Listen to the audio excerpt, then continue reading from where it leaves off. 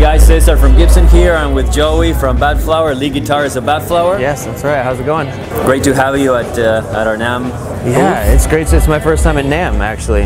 So this is quite overwhelming. And thank you for carrying the Gibson flag. Of course, always. I always have.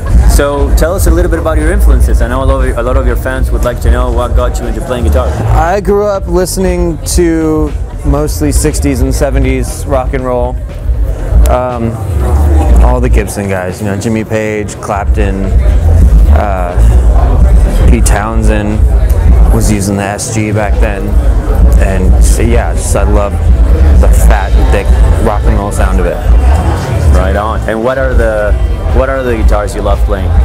I have a Les Paul that I really love. Recently, from you guys, I just got 335 that has become my new #1.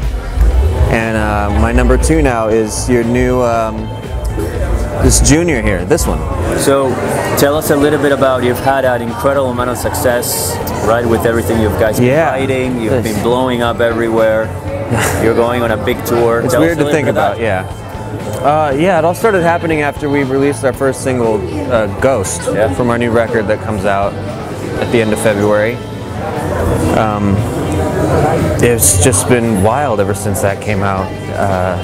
We toured most of last year. It looks like we're going to be gone pretty much all of this year, which is, I mean, it's tough being out for so long, but it's meeting the fans and seeing the crowd reaction is just incredible.